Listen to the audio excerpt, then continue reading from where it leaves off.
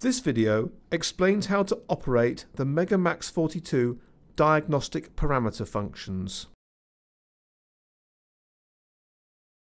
To arrive at the starting point for this video, select Diagnostics, Make of Vehicle, Fuel Type, Model and Engine Code. The diagnostic video explains the vehicle selection process in more detail.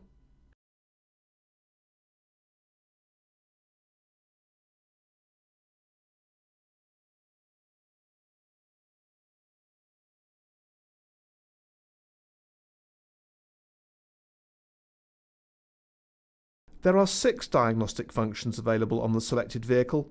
Highlight Parameters and press Enter to confirm.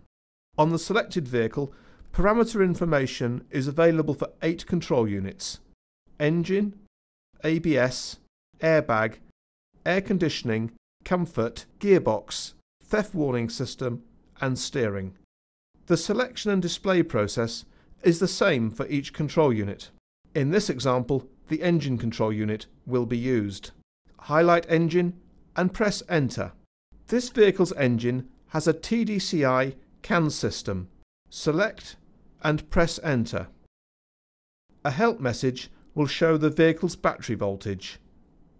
The battery voltage should be indicated in green text. If the voltage is OK, press Enter.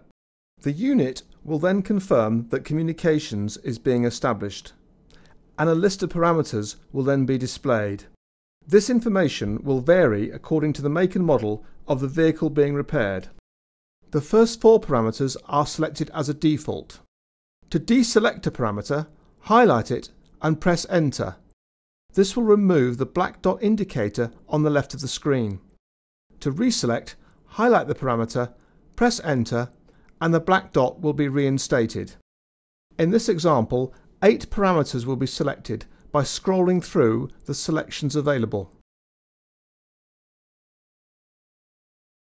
When the 5th parameter is selected, a message will advise that the results will only be displayed in text format and not graphically, and the results will not be saved in the diagnostic folder. Press Enter to confirm the message.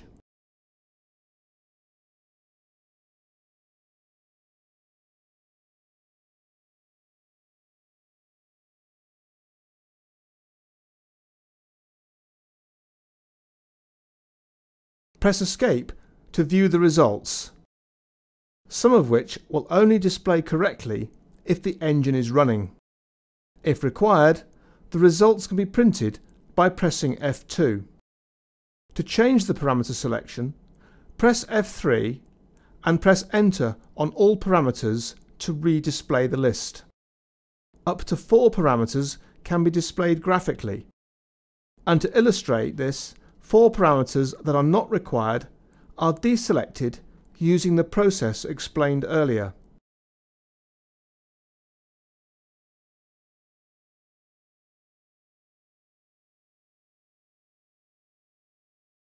Press Escape to view the results. This process may take a few moments to complete.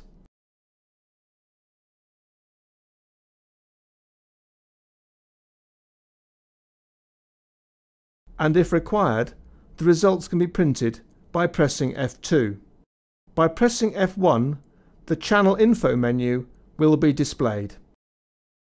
Highlight a specific parameter and press Enter to display more information. Press Escape to return to the Channel Info menu. When all the parameter information has been read, press Escape to return to the graphical display.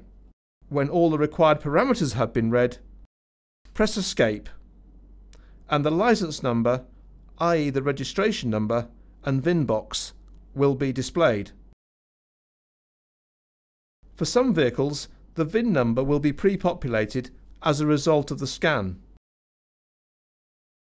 If required, the VIN number can be recorded using the same functions as the license number to be explained shortly. Highlight license number and press Enter. License numbers for previously recorded vehicles will be displayed. Select the license number Or, if the vehicle is being worked on for the first time, press Enter. A license plate number box will be displayed, and the taskbar now indicates that the up arrow selects a keypad.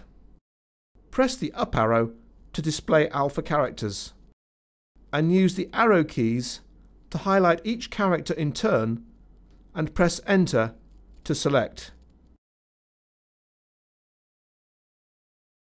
To select numeric characters, press F2 and use the arrow keys to highlight each character and press Enter to select.